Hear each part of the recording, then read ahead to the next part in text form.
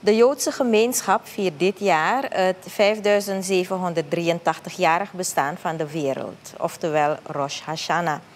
De nieuwjaarsviering is op 25 september begonnen en eindigt vandaag. Enkele Joodse families vieren Rosj Hasjana op het terrein van de Joodse synagoge aan de Keizerstraat.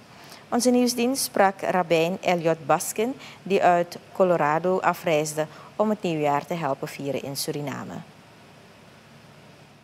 And according to our tradition, the world was created 5,783 years ago.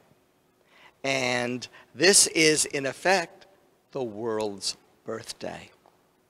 And we come together as a community, and we thank God for the new year, and we look inside for a spiritual accounting, an examination of our souls, how we can become the best possible people as the new year dawns.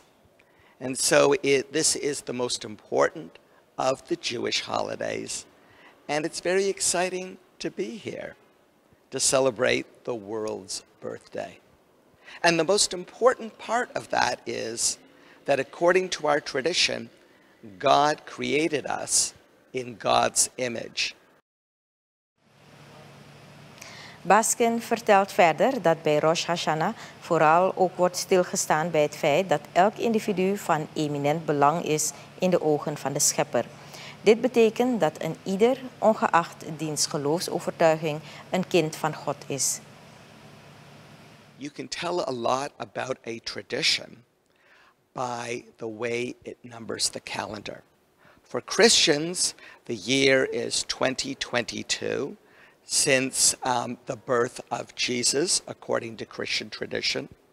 For Muslims, the year is 13-something, since the time where Muhammad, peace be upon him, made the pilgrimage from Medina to Mecca, or it was Mecca to Medina, the Hijra.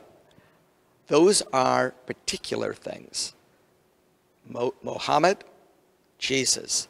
But for Jews, it's the creation of the world. And it's universal. So we go back right to the beginning for everyone. So that's our tradition.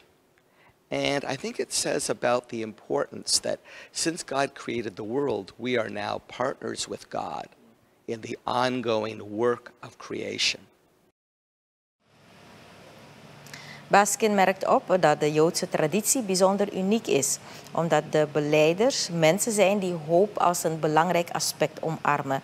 Het werk van de belijders van het Jodendom is om te helpen de wereld te helen.